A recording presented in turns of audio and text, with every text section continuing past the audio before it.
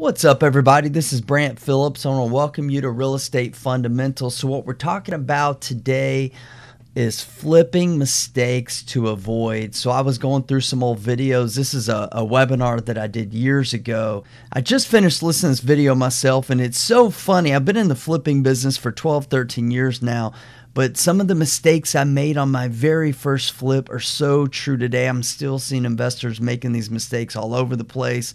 So if especially you want to watch this, if you're a new investor, you're just getting started to flipping, I promise you there's going to be some nuggets and there's going to be some big time takeaways in this video watching flipping mistakes to avoid.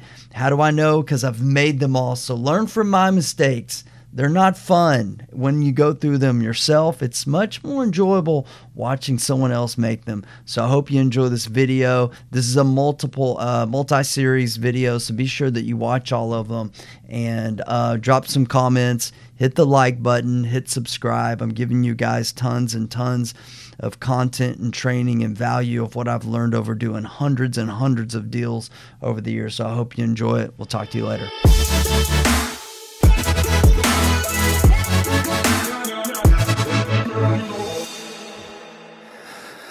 Okay, some few more stragglers are coming on, so I'm going to give them just a second and get started.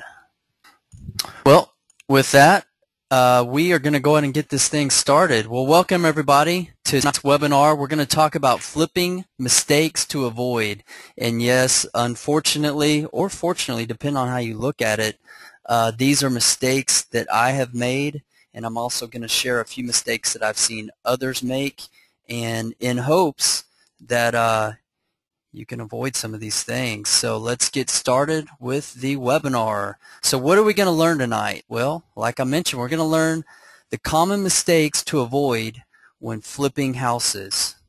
We're going to talk about as well how you can avoid these typical pitfalls that I've made, and unfortunately that I see a lot of people make still on a daily basis in the course of my business.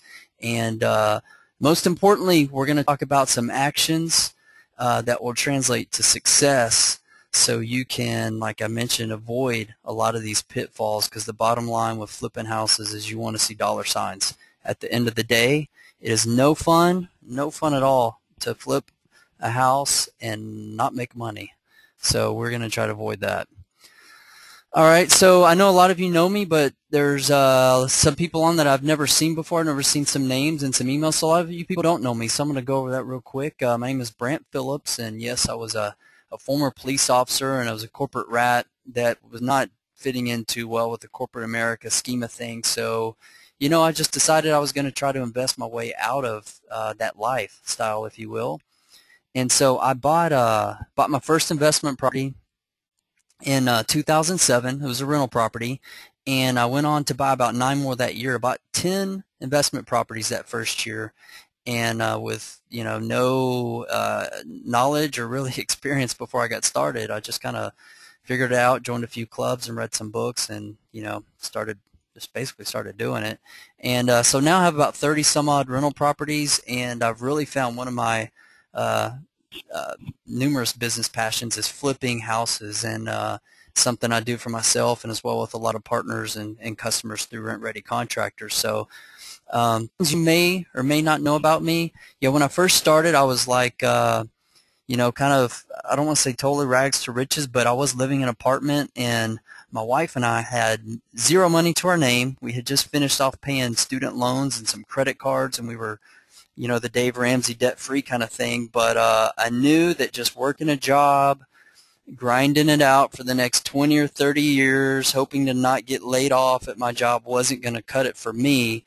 So I kind of started looking another way, and real estate was where I turned, as a lot of you guys are as well.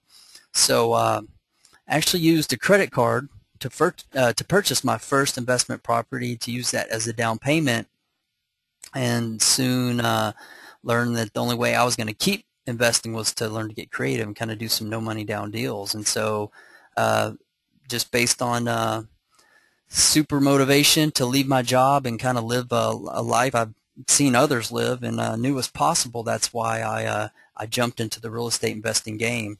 And hey guys, just a few things real quick. I didn't mention earlier. Probably at this point in time, we're going to start getting to some of the meat of the night. I want to make sure that you've kind of got your distractions away and be ready to take some take some notes and get ready for some ideas that you can implement into your business as well. And also, if you have any questions, you can send those to me, or you can wait until the end. I'm going to wait and hold all questions until the end, and try to answer some of those then, and as well as go over some general information and updates.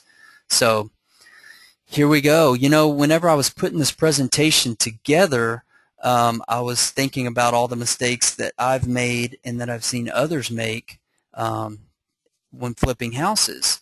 And you know what? It dawned on me that I pretty much made almost every mistake in the book on the very first flip that I did.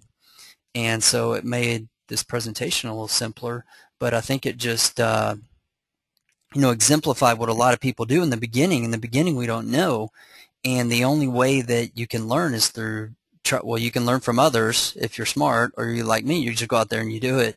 And I saw a quote actually yesterday from Robert Kiyosaki, and it said, "Education is cheap, but experience is expensive."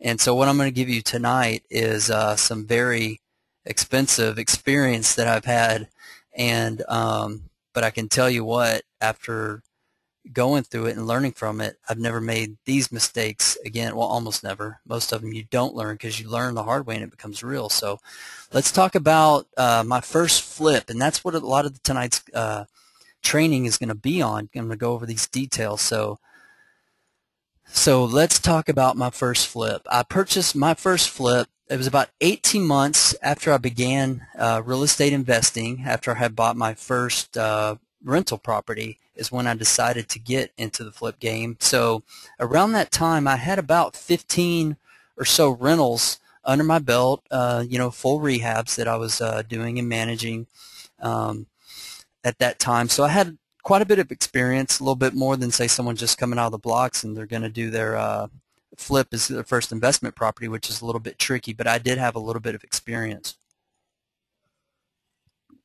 And so, but luckily, fortunately for me, I had some very, very intense training and background in flipping houses.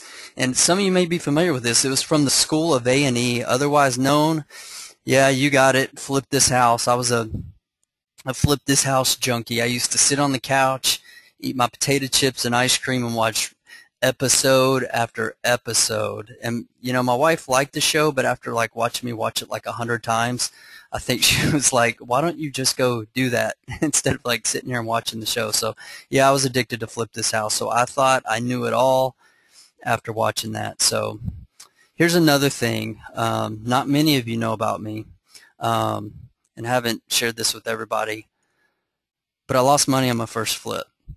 Yes, I did, and we're going to talk about that tonight, and how I've also corrected course. So that is one thing that I'm not happy about, but looking back on it, you know what, it's been one of the greatest experiences of my business life, because I learned so much from it. And I can tell you, at the time when I lost money on that flip, I was still working a full-time job. My wife and I were, getting a little bit further ahead in life, but we were still, fairly newly married. We had our second child, a third one on the way. So when I did lose some money, it wasn't a substantial amount, but it was very, very painful. I was not in position to where it was good to lose money, and you never want to lose money, but I can just say that it was a tough pill to swallow at the time. So let's talk about kind of where I've boiled things down. And the very first mistake that I made, and I've seen others make this mistake, but it really came down to a really true failure to plan and analyze properly the deal. Okay, that was where the thing kind of started. And there's a saying that I've heard and I think about every now and then. It's called the rule of the 6 Ps, and it's proper planning and analysis prevents poor performance. I had a poor performance on that flip, and looking back at it, if I had analyzed a few things differently, planned a little bit better, I could have, I'll say, easily avoided the outcome that I had on this flip. So how do you avoid that? Okay, so this is probably where you're going to want to start taking some notes right here.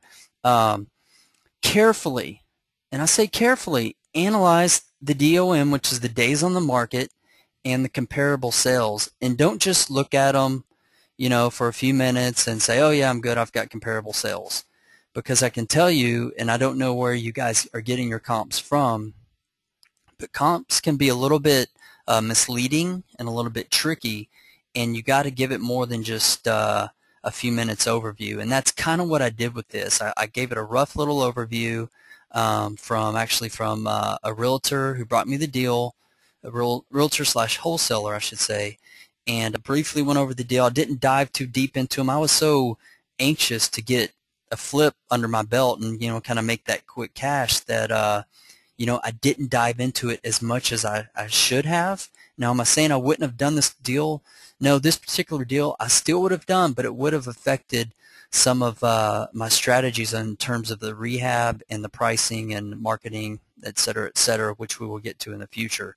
So I'm going to encourage you to carefully analyze your days on the market and your comparable sales, okay? And, you know, as you're digging into your comps and looking at the other properties, you really need to make sure that you're comparing apples to apples. And when you're determining these values and the sale prices and estimating the days on the market that you're going to have on your property. So, you know, there's some tricky neighborhoods, I'd say. We're doing a lot of investing and a lot of rehabs in say the Meyerland, Bel Air areas of Houston, and any market really, depending on where you're at. Every market's going to have a market, a sub-market, little niche markets within. So you just really need to make sure that you are looking at analyzing the correct properties to your property that you're looking about investing with.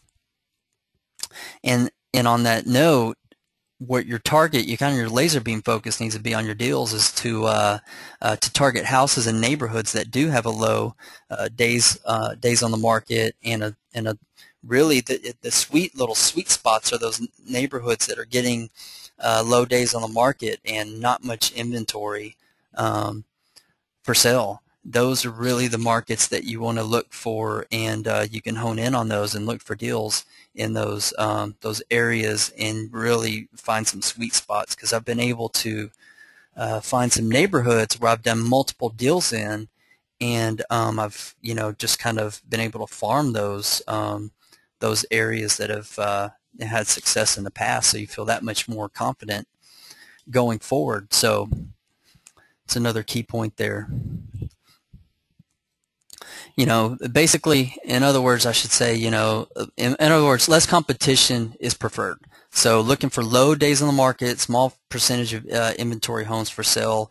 And the real big thing I guess I should have looked at on my first flip was the days on the market, because, the thing with that neighborhood, it was just above, I guess you'd say, a rental property kind of neighborhood. It was more established, and it was there was a lot of end user type owner occupants in that neighborhood. But if you're looking at a neighborhood and it doesn't have very good days on the market, and it's a lot of times it's not really going to matter how nice your house is, because not that many people are going to see the house simply because it's located in that house, in that neighborhood that doesn't get many showings. And it's really as simple as that. So almost always it's going to translate into a longer hold time if it's a neighborhood where those numbers are showing longer hold time. So I'll say almost always, because on occasion, you can beat the odds, but I can tell you that in this business, you're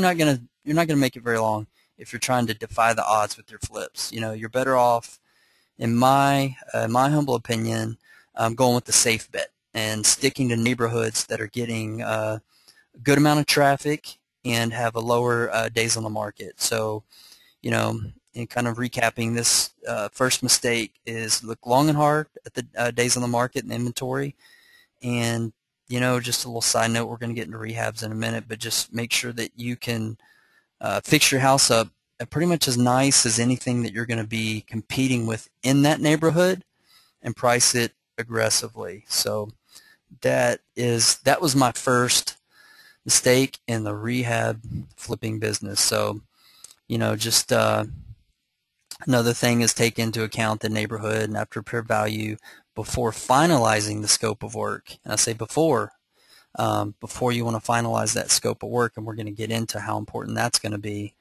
And another little side note is you need to determine going in on the front end, not the back end, if you're going to maximize that price of that property, or you're going to price it right in order to move it quickly. Now, kind of where I usually end up falling myself personally is kind of what we call, you know, like a happy medium, is somewhere in between, not totally maxing out the price and not being exactly the cheapest thing in the neighborhood. Kind of somewhere in between is where most times you'll find that you want to be. Okay, so I mentioned just a second ago that the scope of work, finalizing the scope of work, is very important, and something that people don't always do. They kind of just say, okay, well, let's get started and go into the deal. So